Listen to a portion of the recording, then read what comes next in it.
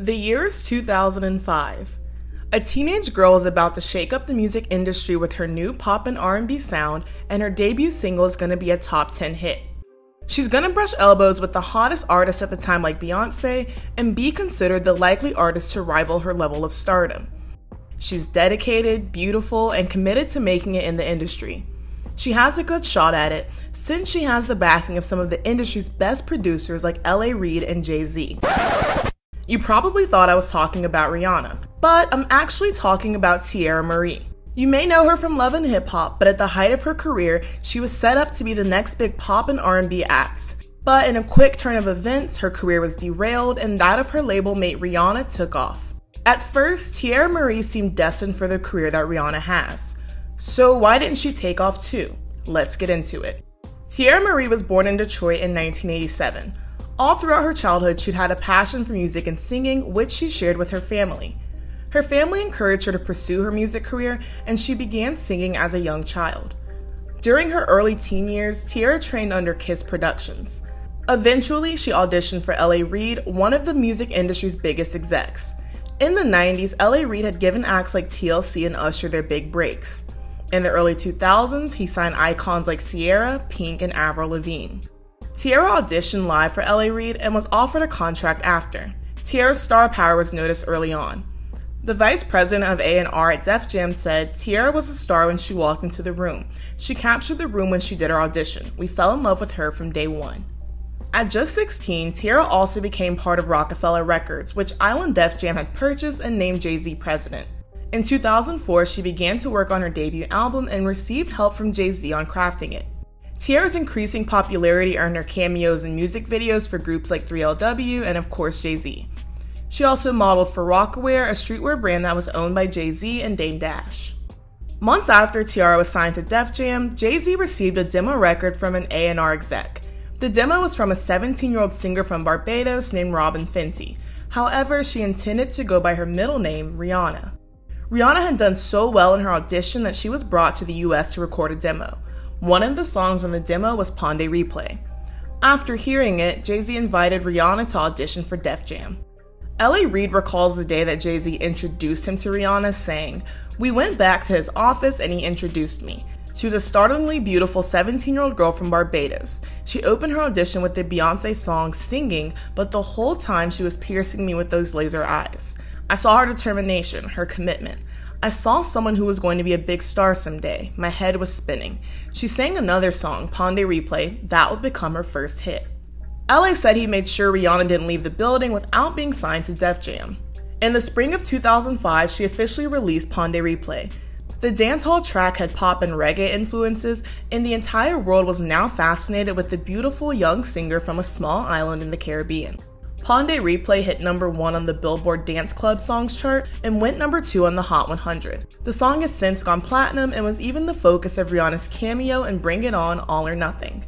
Despite Rihanna's success, Teairra Mari still had most of Def Jam's attention and support. She was still respected by Def Jam and Roc-A-Fella and was even nicknamed the Princess of Roc-A-Fella. L.A. Reid said that back then, they'd put more time and effort into Teairra. This was because he believed it was Teairra who would be the breakout star over Rihanna. He believed this to the point where he didn't even have a hand in Rihanna's debut album and left it up to Jay-Z and A&R. In August 2005, Teairra released her debut album, Roc-A-Fella Records Presents Teairra Mari. It reached number 5 on Billboard 200 and peaked at number 2 on the R&B hip-hop charts. It sold nearly 70,000 copies in its first week. Make Her Feel Good, the lead single, peaked at number 35 on the Hot 100 and number 9 on the R&B charts. Her next single, No Daddy, played for 16 weeks on TRL. A few weeks later, Rihanna released her debut album, Music of the Sun. Pon de Replay was still charting, and it was pushing Rihanna into household name status. Just 2 days after Music of the Sun was released, Rihanna and Teairra Mari performed at the World Music Awards. They were joined by A-Marie, another R&B act whose career faded out by the end of the 2000s. The three girls performed a cover of Destiny's Child's Lose My Breath. To further emphasize that she was Roc Nation's top girl at the time, Teairra sang lead, taking on the spot of Beyonce. Her live vocals are strong and her confidence and stage presence is there. Teairra looked and sounded like a seasoned performer despite still being in her teens. Rihanna and A-Marie killed it also, and they have pretty good group chemistry. It's one of the few Destiny's Child covers that I've seen where the singers actually do the song justice, and it's clear that they're singing the song instead of the song singing them. L.A., Reid, and Jay-Z were in the audience, and they looked thrilled by their artist's performance. Destiny's Child was there too, and they were all smiles while watching. Teairra seemed poised to live out her dreams as Roc Nation's princess. However, things came to a screeching halt when Def Jam held a company showcase. Jay-Z, of course, was in attendance, and so was his then-girlfriend Beyonce. Teairra and Rihanna both performed at the showcase, as did Ne-Yo and a group called Black Butterfly. Coincidentally, Amina, who was also in Love and Hip Hop, was 1/3 of Black Butterfly along with her twin sister. At the end of the showcase, Beyonce came up to L.A. Reid and told him that Rihanna was a beast. That simple comment altered the course of music history. A switch flipped, or as L.A. Reid put it, a light bulb went off. At the time, Beyonce was currently proving she was in fact the breakout star many had predicted her to be. Though Destiny's Child was still together, Beyonce had released her debut solo album back in 2003. She was pretty much the sort of star that Def Jam was hoping to create, and Beyonce herself appeared to see it more in Rihanna. Her being with Jay-Z, of course, only gave her opinion more weight.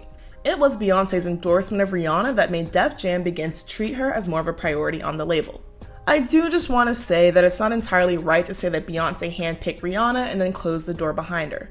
Beyonce simply pointed out that she saw a lot of potential in Rihanna, and this led Def Jam to shift more support and resources in her direction. Despite performing well initially, overall Teairra's debut album didn't achieve the sales that Roc-A-Fella was hoping for. Due to the poor sales, she was dropped from Roc-A-Fella and Def Jam in 2006. She was informed of the split via phone call. Well, you know, what happened was I got dropped from Roc-A-Fella on my prom day. Oh.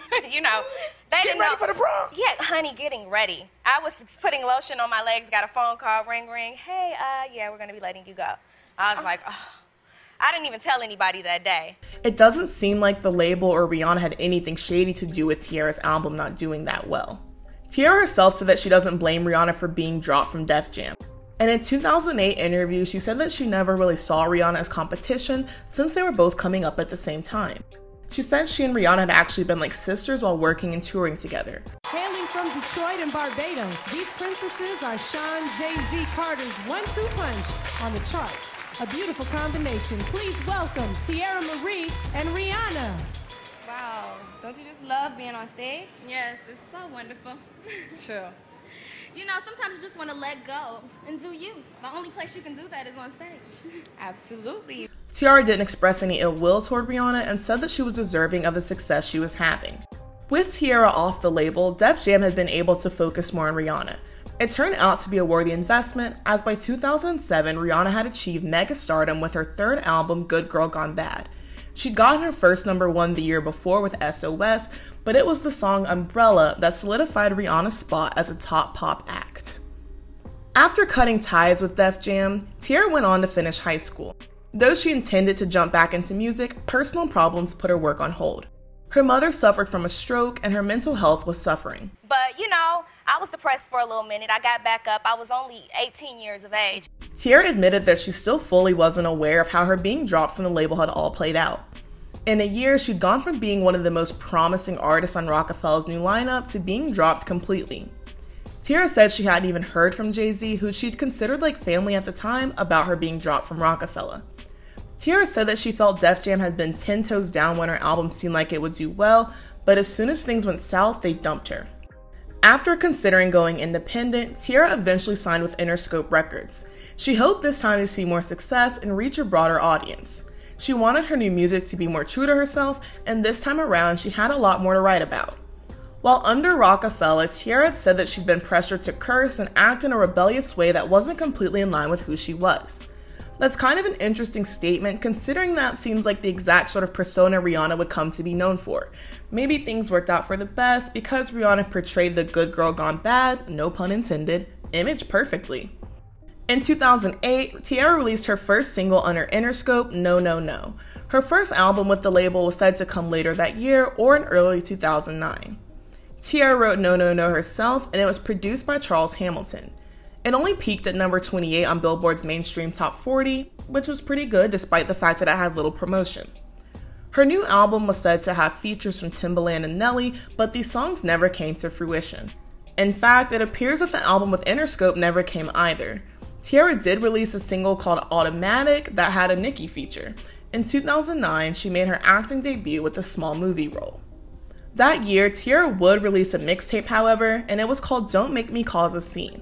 It was released under For Real Entertainment, a label founded by Nelly.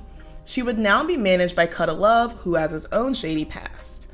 Cutta Love was a manager and had been a former bodyguard to Nelly. At one point, former Destiny's Child member Farrah Franklin was also signed to For Real Entertainment. The mixtape's title track, Cause a Scene, featured Flo Rida. It was a remix of a song that had been intended for Teairra's scrapped album at Interscope. Cause a Scene only peaked at number 73 on the US Hot R&B and Hip Hop chart. The following year, Teairra released another mixtape called Point of No Return. It's hard to find any information at all on how it performed, which leads me to believe that it didn't make too much noise. She released a couple of independent singles with Gucci Mane and Soulja Boy, but none of them saw a lot of mainstream success. However, Teairra did land a pretty big role in Lottery Ticket, which came out that same year. She played one of the love interests of Bow Wow, who starred in the film. X3LW member Naturi Naughton also starred. In 2011 and 2012, Teairra released 2 more mixtapes. She'd been encouraged by Cutta to keep recording music instead of waiting on the label.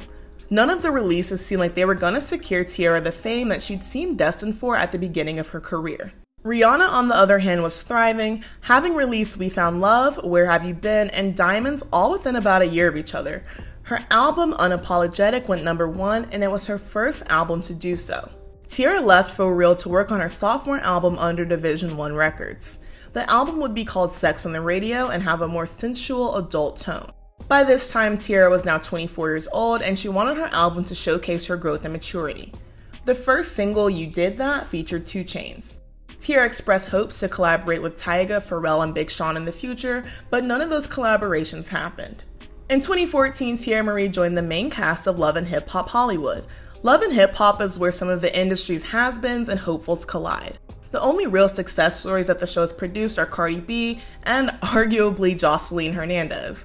The show was full of alums of a bygone era of hip-hop like Stevie J, Young Jock, and Benzino. Teairra had previously been a minor cast member on Love and Hip Hop New York for a couple of episodes.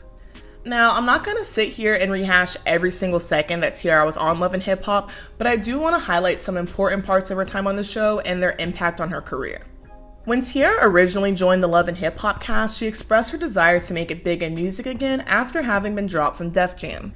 When Teairra first appeared on Love and Hip Hop Hollywood, she was still recovering from a tumultuous 9-year on-again, off-again relationship with Ray J. Ray J was now dating Princess Love, who he went on to marry and have kids with. This caused multiple fights between herself and Princess, as well as Ray J, many of which aired on Love and Hip Hop.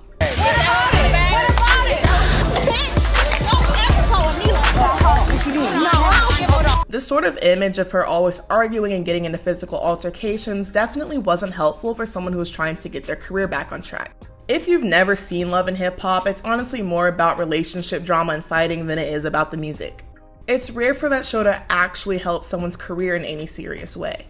On the 3rd season of Love and Hip Hop Hollywood, viewers were shown a darker, more serious side of Teairra's life. She developed a drinking problem, and her addiction caused conflicts both romantically and with her friends. One of her altercations resulted in an arrest after she attacked an Uber driver in 2015. The case was dropped eventually after the driver didn't testify against her in court.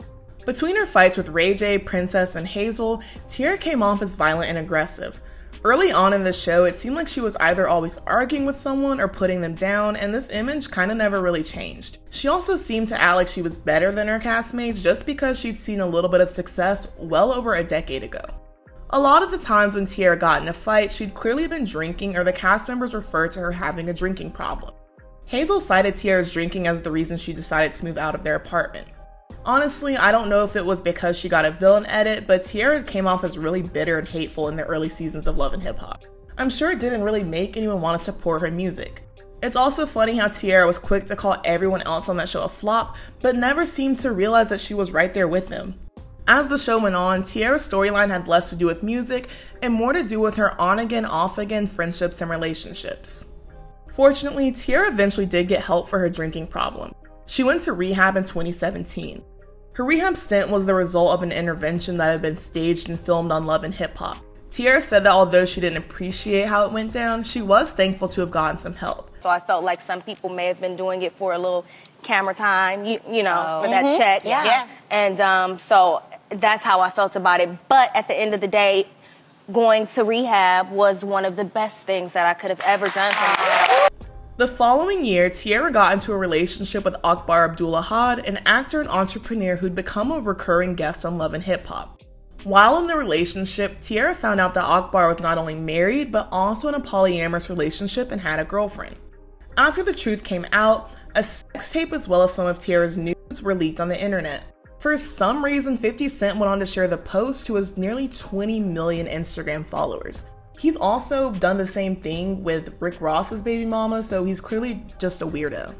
Teairra filed a lawsuit against Akbar and 50 on the grounds of revenge porn, invasion of privacy, and emotional distress. Celebrity mercenary lawyer Lisa Bloom was at her side.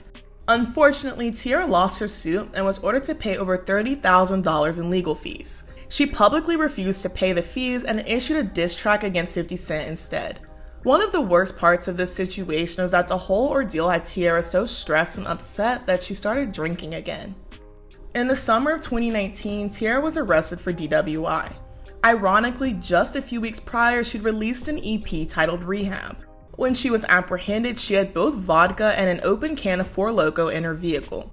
Teairra was also driving the vehicle on only 3 wheels as the front right tire was missing.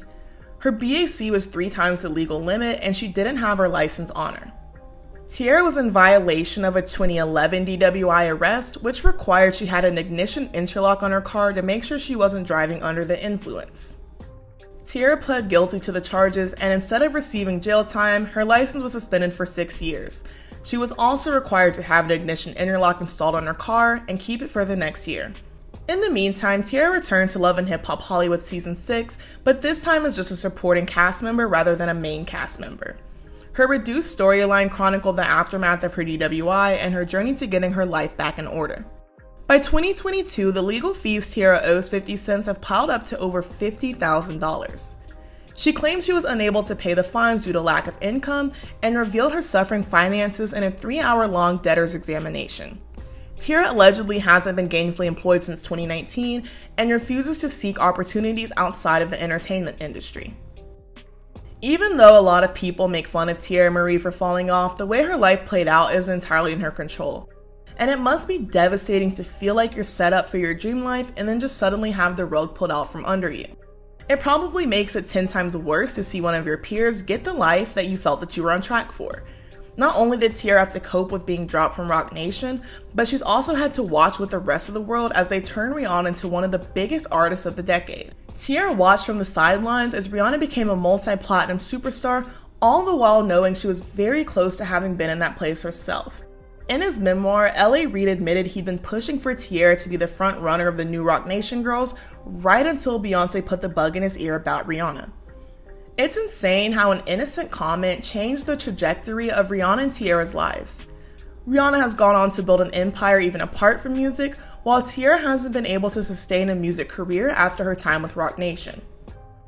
I'm not at all saying Rihanna doesn't deserve her success, but I am saying we can't act like we wouldn't be hurt about the situation if we were in Teairra's place. Teairra's situation just shows how quickly life can change and how success isn't always final.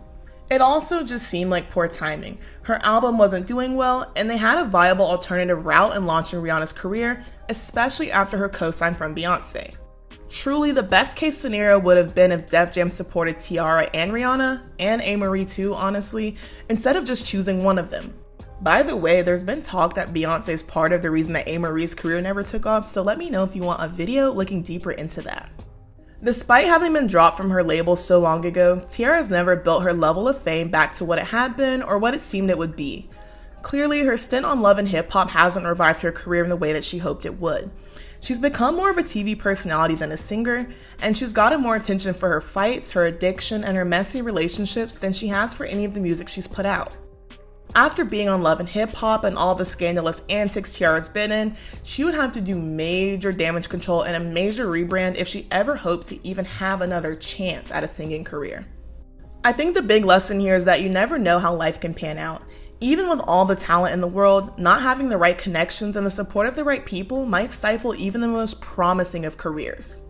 I really do hope that Teairra is able to achieve some sort of peace in her life and manage her sobriety. Still, her story is sort of a sad one because she truly is talented and seemed to have the world at her fingertips, only for it to be taken away all before she turned 20.